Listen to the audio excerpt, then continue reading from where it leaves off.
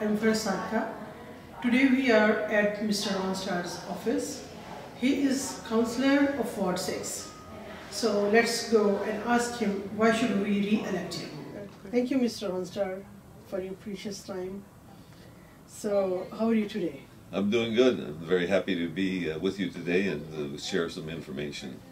Tell us something about yourself and your experience as a councillor. Well, I'm a professional engineer. I'm also a professional land economist. I've been doing business in Mississauga for 35 years. I'm a family person, have 2 daughters and 3 grandsons, and I've been involved in a lot of volunteer work, including being the vice chairman of the Credit Valley Hospital. I've been the president of the Board of Trade. I've been on many committees, Symphony and the Mayor's golf tournament, her foundation. I believe in giving back to the community. And I think by being a business person in the community, you also meet many people, and you're able to find out what the needs and desires and what the best way for the city to be run. So that's what my background is. Please share with us your achievements, especially from your current tenure. Well, for the past 4 years, I've really tried to make a real effort to increase and to better our community facilities. And we've already finished the Woodlands Library. That's a brand new renovation. The River Grove Community Center. We spent $11 million on renovations there. I'm very proud of that. We also did the GO Station, the new parking lot that we have. We had to increase that by 1,100 spaces. We were all part of that. And these are community things that we need. Also the Credit Valley conservation areas. I want to prove that we have more greening and more environmentally sensitive areas. And I've done that specifically so that we have areas that we have for recreation for our young people and especially our seniors, because they want to also do the same things. And that's another thing that I've really fought for, is that we need more senior programs, and I've tried to do that a great deal. And I think we've succeeded. We've have a lot more seniors groups now, and I try to facilitate and try to work with them. As a matter of fact, I sit on the board of the umbrella group right now. And one of the biggest things I feel very proud of is that for the Pakistani community, we were able to get them almost permanent facilities at Creditvale Mills, at Eglinton and Creditview. Now they have a space that they can call their own, and we're working on it to increase it. So, you know, these are the proud achievements that I have, that we can work together with the community no matter what background the people and what country they came from. It's important that we all work together. Were there any challenges you had to face at this position? Well, the biggest challenge that we face right now as a community and as a city, and probably we're facing this right across the whole GTA area, is transportation, gridlock, and congestion. You can't get around anymore. You know, 10, 15 years ago, you used to be able to drive quickly places. Now, there is no such thing as one rush hour. Rush hour starts first thing in the morning and it finishes 6 or 7 o'clock at night. Yeah. We have to do something about that. I'm committed to make sure that we can do a better job of coordinating all the money from the province, the federal government, and even our own money to make sure that we get the people out of their cars. That's the challenge. People don't like to get out of their cars, but we have to provide a better transportation system, that we can have a public transit system that works and that will allow people to get out.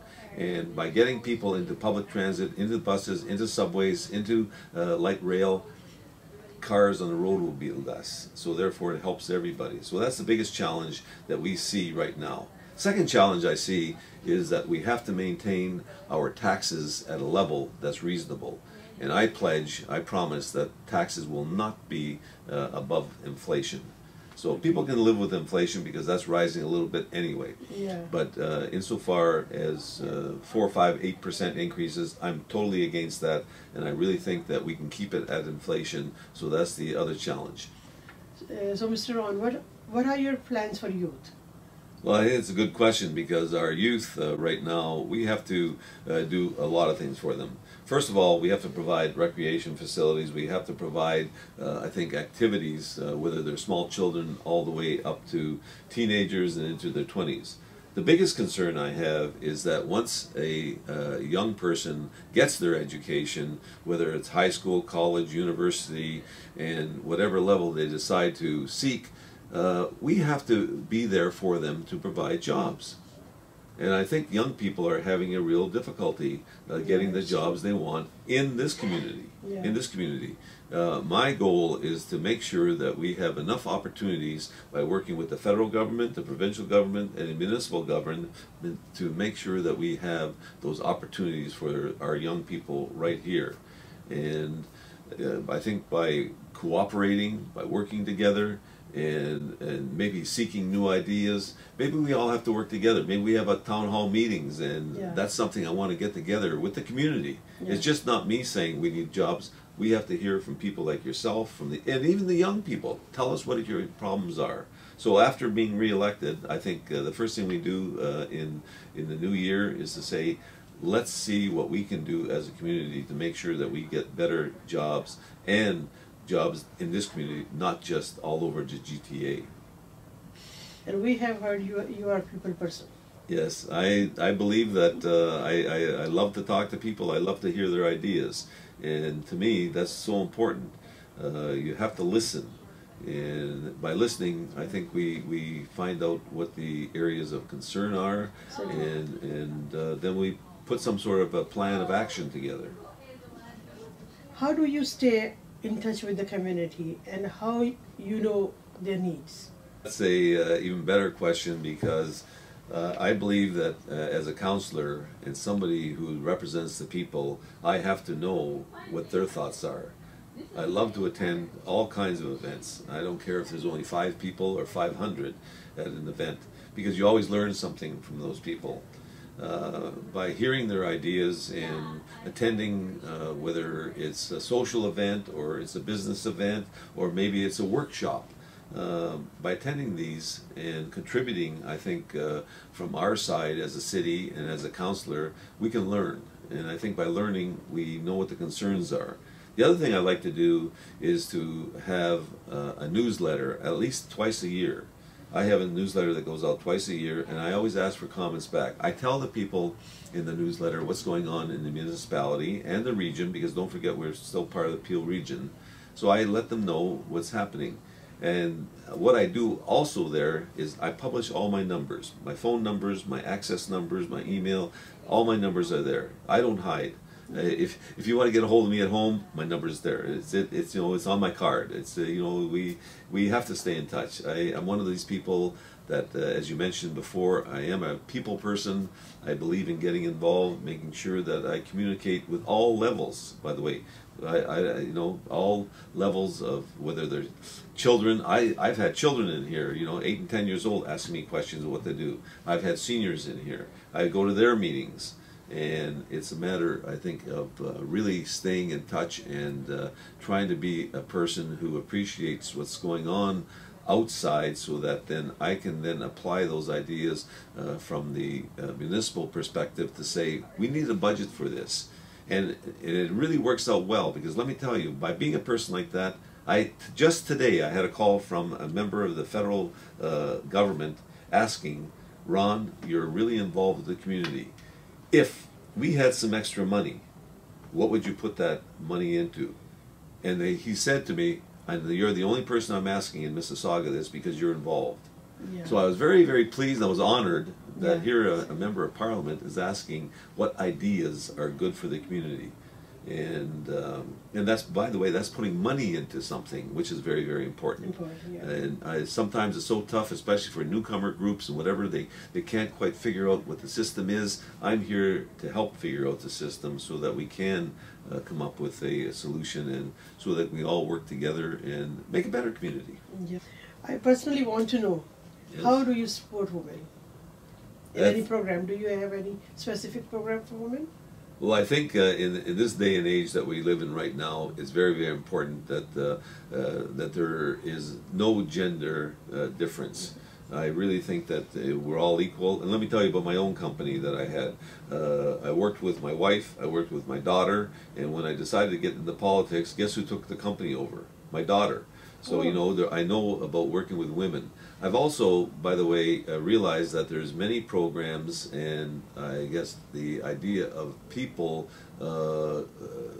doing programs that are universal, and that means including women.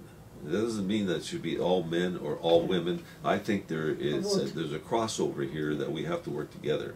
I have to tell you that I sat on the board for the interim place, the women's shelter for abused women. I sat on that as a male. I sat with all these women, and it was very enlightening to hear what goes on. But at the same time, I think I was able to provide a different perspective to a women's group, and I learned from them, they learned from me, and I think that's what the programs have to be. I don't think we can just say, well, we have to do something specifically for women, because in this day, we really should be all working together, especially in this multicultural society we have. Yeah. And we sense that sometimes, and I'm told that from different areas, that sometimes, you know, women are maybe not expected to do this or that. You know, I expect women to be equal. I mean, in terms of weakness? Yes. Physically weakness, or? No. I mean, just whether it's even joining the fire department. You know, the police department, they should be involved. I mean, there shouldn't be the old idea many years ago that you're a male and that's the job for you. Yeah. I think if you want to be a fireman, if you want to be something else that you have a particular skill for, then do it. And I think we should promote that as men, and women should promote that the same thing. So I have no problem working with women. I think the best I guess work relationship sometimes is I work on some committees for volunteerism and everything. The women do the best job. I want to tell you that right now. So I enjoy it. Why we should re-elect you, Mr. Ron? The reason you should elect Ron Starr as the councillor in Ward 6 is the fact that A, I do have the experience. B, I have both the engineering and financial background. I have the integrity. And best of all, I have the commitment to make sure that I serve all the people of Ward 6 and of Mississauga. I think it's very, very important to be able to take a look at things globally and to make sure that overall I am providing the best service possible, the best value for your tax dollar. You'll get that when you vote for me, and I promise that I'll always talk to you. I don't have any closed doors. I want to be able to be an accessible person. I want to be able to talk to you and find out what the problems are. And by being a people person, I really think that that's why the best choice in Ward 6 is Ron Starr.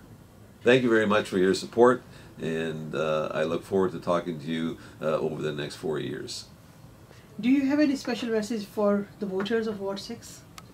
I'm running for re-election because I want to serve you, I want to work for you, and I think I can do that job better than any of the other candidates. I have, like I mentioned before, the experience, the background, the integrity, the commitment. And again, the commitment is the biggest thing.